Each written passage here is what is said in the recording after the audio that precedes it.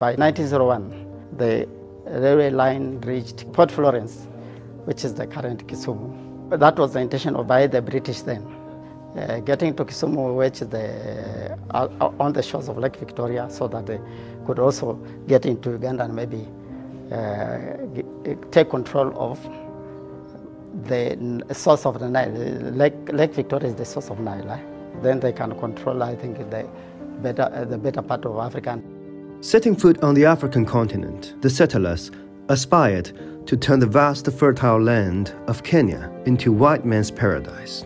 In the 1930s and 1940s, a storm of resistance was brewing among local communities who had been stripped of lands.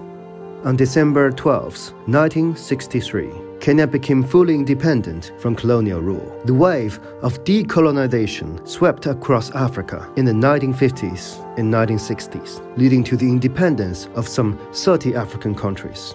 The legacy of colonial economy continued to constrain Kenya's development for decades. Here we have a prototype of 87 class locomotive, which was the